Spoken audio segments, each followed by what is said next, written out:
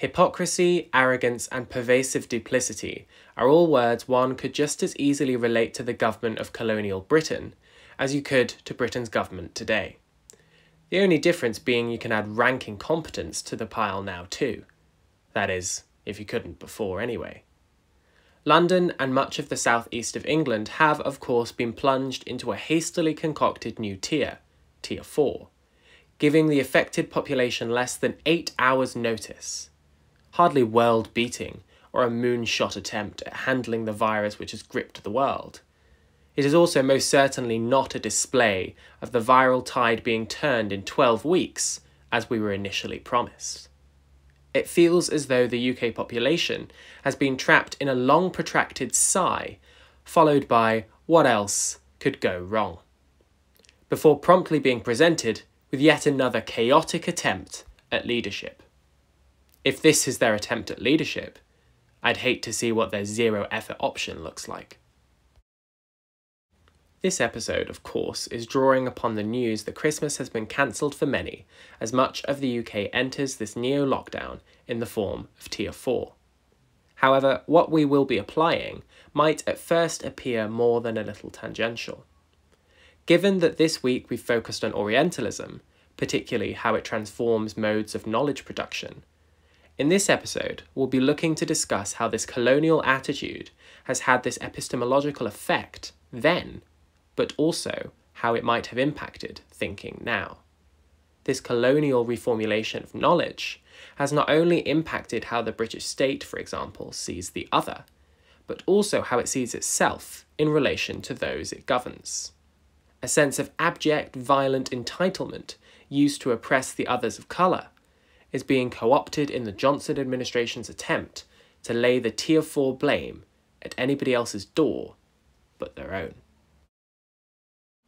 In Paul Stevens and Rahul Sapra's article Akbar's Dream, Moghul Toleration and English-British Orientalism, they define historicism in a number of ways. Our interest is in historicism in this secondary sense, which it needs to be emphasised is not history, but a way of thinking that produces history. It is not simply a record, reconstruction, or inquiry into the past, but a philosophy that comprehends past, present, and future as one, a process that assumes progress and development, a master narrative that insists on an overarching, unified meaning, and in some cases, a science that hopes to discover the laws of history." End quote. Historicism, in this sense, is that of the Enlightenment. It is this continual progress of society through time. It is, in the words of Boris Johnson, the journey towards becoming world-beating, the striving towards a moonshot ideal. This is the thinking that informed the subjugation of British colonies. It is that which separated the civilised from the uncivilised, the human from the savage, the British from the non-British, the norm from the other. What also characterises this thinking is inevitability, as though the future is set in stone, as though the enlightenment of the colonised is not only necessary, but bound to happen, as though we knew in March that we'd be in this Tier 4 chaos now. It positions those in power as having absolute power, and yet zero responsibility. It makes them agents of change, and yet simultaneously subjects of it. Historicism, in this definition, is then both empowering and disempowering. In terms of how this thinking impacts the exercise of power, Stevens and Sapra refer to the ideas of a colonial administrator by the name of Sir William Jones. Jones was scrutinised at length by post-colonial thinkers such as Edward Said. The following quote is taken from their article and relates to British colonialism in India.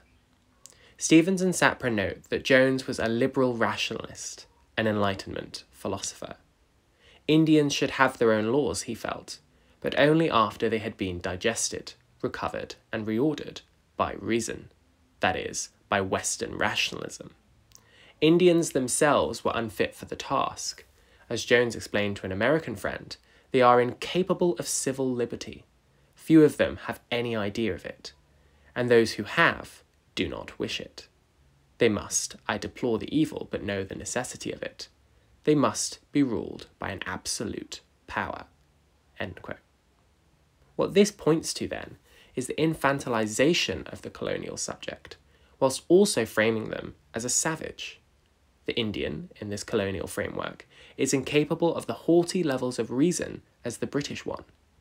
They are, therefore, in need of saving.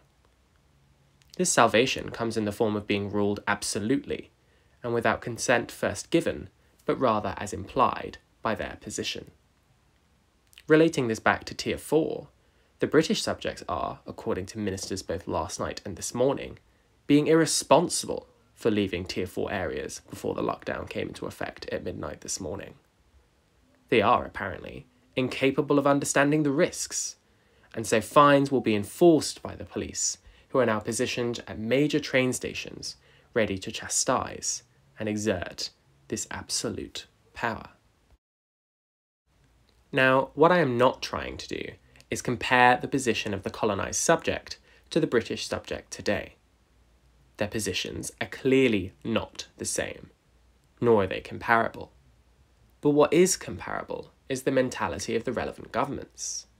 The British state then and the British state now are both attempting to avoid blame, hold the governed responsible for the actions of the government, displaying rank hypocrisy, and both justify their oppressive means through a rhetoric of inevitability. Again, to reiterate so as to reinforce the point, the position of the colonised is not comparable to British subjects during coronavirus. But Orientalism has clearly impacted how the state operates. Its abject sense of Occidental entitlement is now being both admitted outwards towards its own definition of the Orient, and inwards towards the Occidental subject.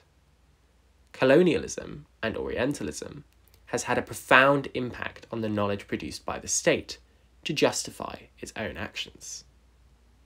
But if you ever needed an example of a state doing things it explicitly said it wouldn't do, whilst constructing an other to push the blame onto, the virus, the Tier 4 traveller, at Christmas, etc., then you need not look further than Britain today.